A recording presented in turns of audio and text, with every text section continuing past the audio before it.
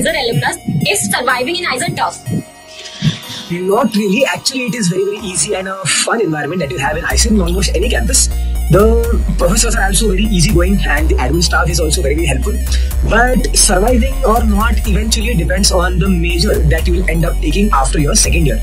I have heard as well as seen from my friends that for maths majors, life becomes a little tougher once you take up a subject.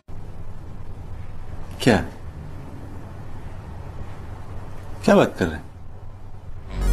But that's also not a very big leap, and life for the other subjects, especially chemistry and biology, is very easy. All you are expected to do is just show up for classes, show up in your lab on time, and from your side, that is all the commitment that you will require.